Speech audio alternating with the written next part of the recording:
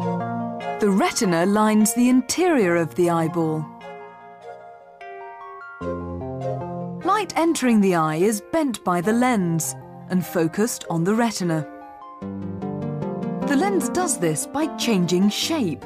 Remember how elastic it is.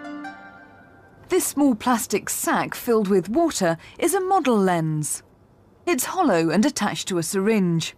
Liquid can be pushed into it or pulled out of it, changing the thickness of the lens. It's clipped into place at the front of this model eye. When it's looking at a letter Y, see how the image is projected onto a screen at the back.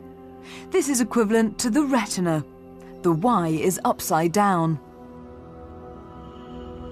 Move the object closer to the lens and the image on the retina goes out of focus. But increase the thickness of the lens and it's back in focus. When the object is moved further away, once again, it goes out of focus. Change the thickness of the lens by making it thinner, and the Y is back in focus.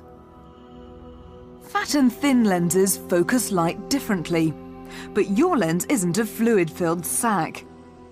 Instead, its shape is changed by the surrounding muscle fibres.